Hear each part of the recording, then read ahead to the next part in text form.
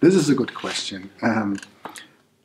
This is our problem, because we cannot say it's Sassanian or Islamic directly after the change of rule. So what we mean actually is a time period that we use in history books to say until 636 or later 651, the Sassanian Empire existed, but then the Shah was not anymore living, and a new rule began, the Islamic period. So what we mean is a period. Everything what is shortly before and shortly behind, very often we cannot distinguish because traditions continued.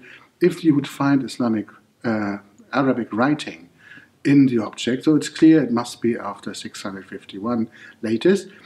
So we can say there is a clear change, but normally this is always, if you have a change from one dynasty to the other, people would not necessarily change their habits, directly dress different or build different kind of houses or throw out all the nice pots and had produced all new ones.